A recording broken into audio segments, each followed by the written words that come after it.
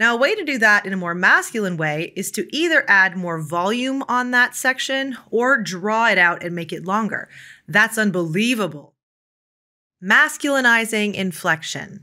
So what do I mean when I talk about inflection? Great question, Renee.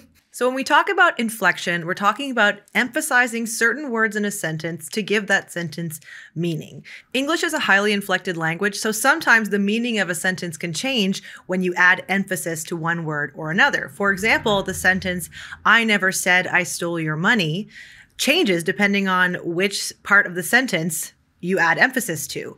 I never said I stole your money.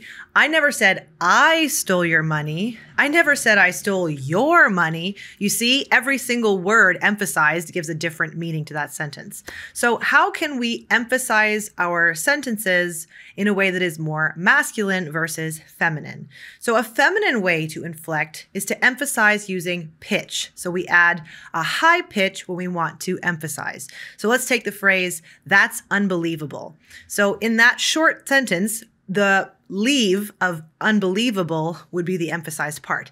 That's unbelievable. Unbelievable, right? So when I increase the pitch like that on leave, I'm inflecting that sentence in kind of a feminine way. That's unbelievable. Now, a way to do that in a more masculine way is to either add more volume on that section or draw it out and make it longer. That's unbelievable. That's unbelievable. Or longer, that's unbelievable. I actually find longer versus louder a little bit easier. It's easier to just to hold something a little longer than to try and modify your volume. So that's unbelievable versus that's unbelievable, right? Give it a try on a sentence that you're working on right now. And let me know in the comments if this helped.